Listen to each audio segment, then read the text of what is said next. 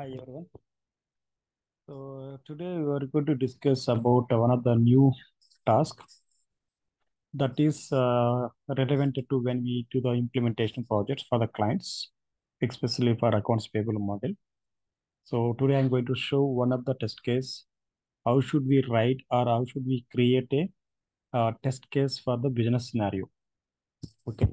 So that is the content today. So here I kept as how to create a test case for Fusion Payables invoice functionality.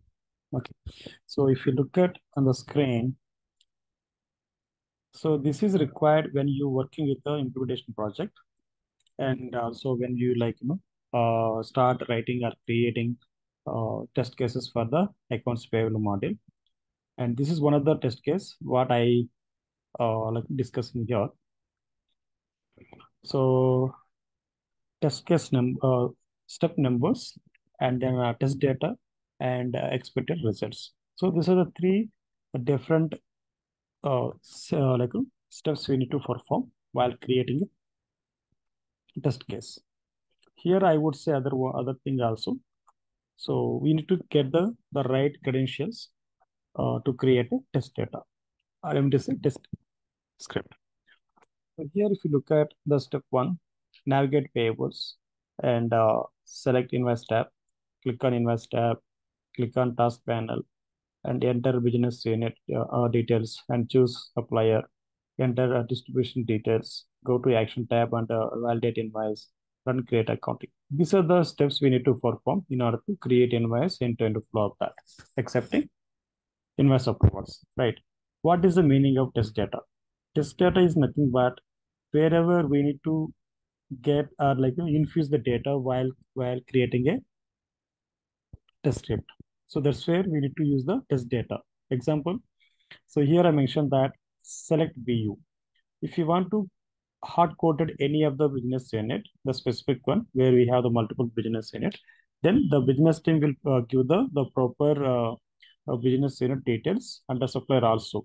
If you want to run this test case, the specific BU, specific supplier, then they can provide the test data. Test data is nothing but what test data provided during the execute this test scenario.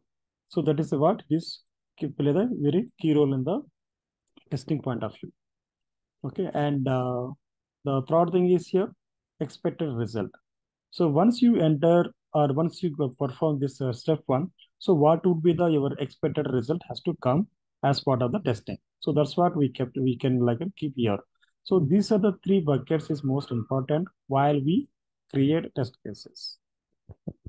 So as per this business scenario, so we will see that how to create all of these things and all. So I will go by demo.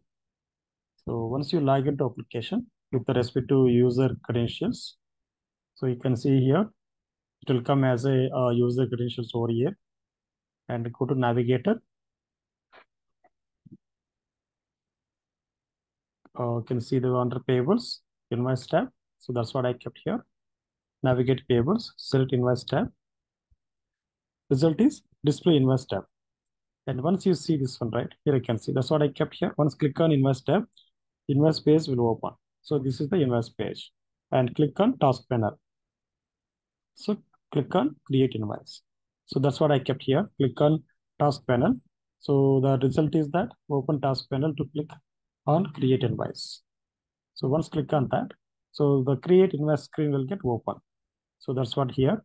Enter business unit details and choose supplier. What is the test data I kept here? Select BU and supplier. So here, since I have only two business or multiple business units, I can go for the specific US business one. US business unit. And supplier, I can select any one of the one here, APC.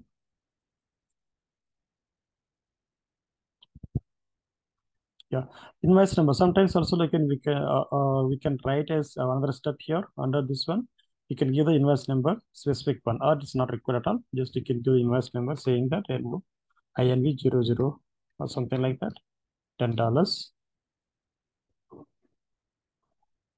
Okay, and So go to line details, select amount, $10, distributions. So here I kept as enter distribution details, right? Which is nothing but as a choose GL strings.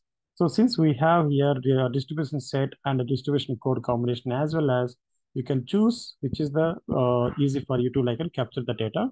But ideally when you work with the client, they should give the proper GL string combination over here, or like they can give the any the specific code combination over here that you can choose it up. So our present demo purpose, I am selecting as distribution set. Yeah. Once you selected,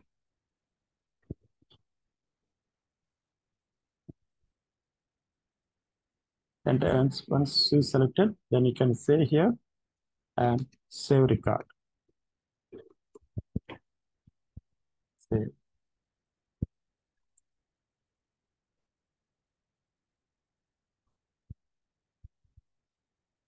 So it will take a while time to save it.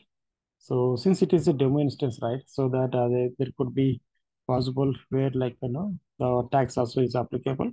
So let me go ahead and click on validate. So this is another step what I mentioned here. Go to action tab and click on validate. That's what I did here.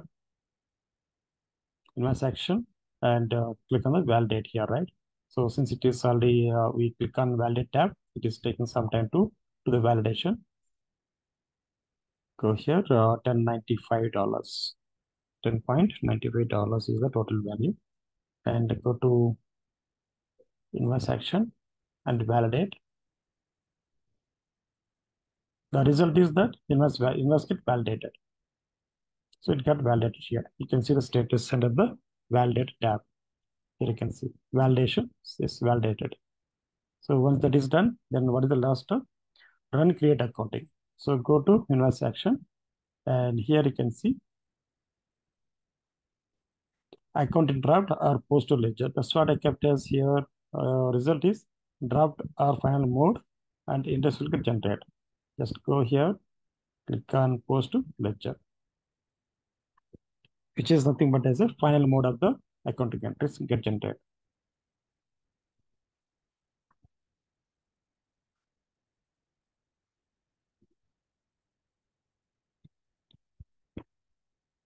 Yes. So sometimes like the clients also will ask us to see the last step also, right? You can say last step also here. Says that well review accounting entries. So this is the another thing you can keep as maybe like clients also will ask the same thing again. So we can keep here result is that. So generate review. Yeah. So here you can see view accounting, right? Just click on view accounting. So this is where you can see all the accounting entries that generate for the invoice AP invoice. Okay. So if you want to see another thing here, the transfer to GL also. You can see the general batch here. Transfer date is that 320 and line description. This is what based on the rule set it got generated and accounting period so and so. This is the generated batch. So likewise, we can create our own like steps for the business cases while do the implementation. Okay. Yeah. Thanks for watching my video. Please do subscribe and like and share with your peers and colleagues and so it will get reach to as many IT professionals who is working on Oracle Cloud Financial Consultant. So it may helpful for them. Thanks for watching my video once again.